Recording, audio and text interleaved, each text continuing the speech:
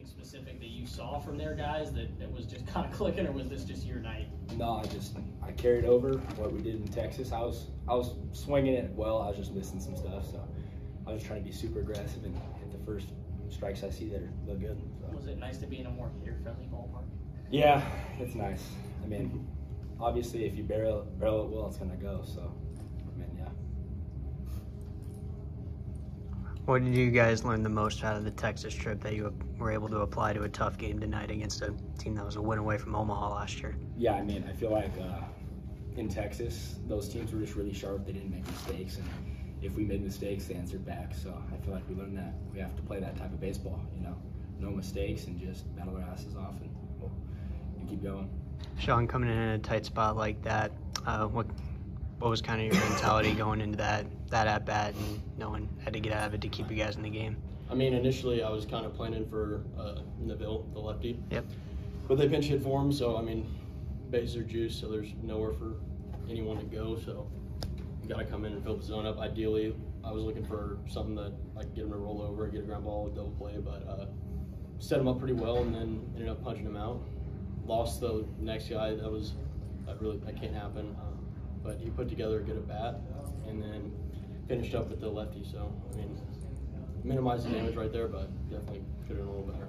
Brandon, the 2 home runs will take the highlights, but the 8th inning single to tie the game was probably the biggest at bat for you of the day. What was your kind of approach going into that bat, and what allowed you to shorten up and just punch one through? At first, I was just trying to pull the ball, but he gave me 2 off speed, and I kind of looked stupid on one of them. So I'm like, shoot, I gotta go back up the middle, just get a hit, and keep passing on the baton. So that's all I was thinking.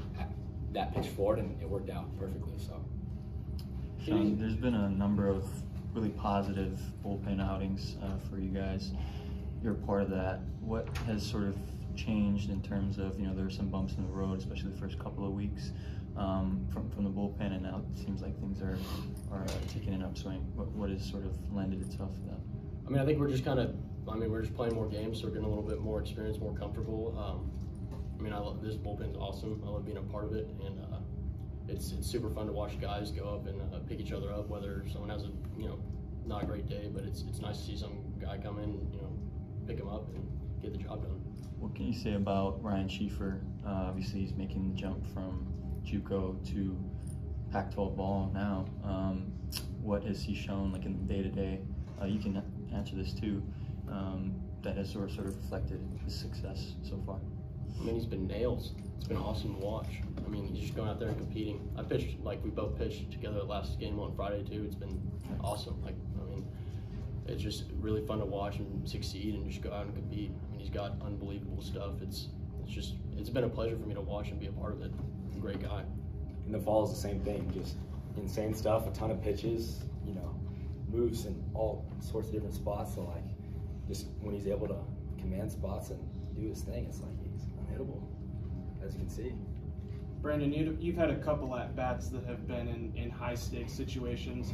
How do you kind of control yourself going into that at-bat with the stakes so high?